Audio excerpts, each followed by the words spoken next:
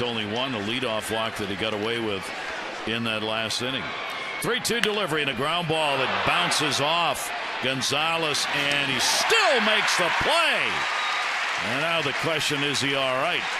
Yeah, well, looks like Richie Mansell's Oriole head trainer. He's poised. There he is.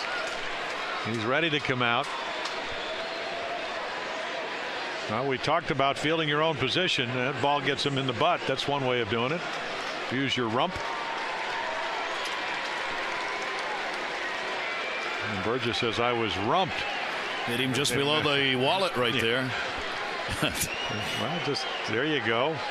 And now find out where it is. There it is. And he really does make a nice play considering the speed factor.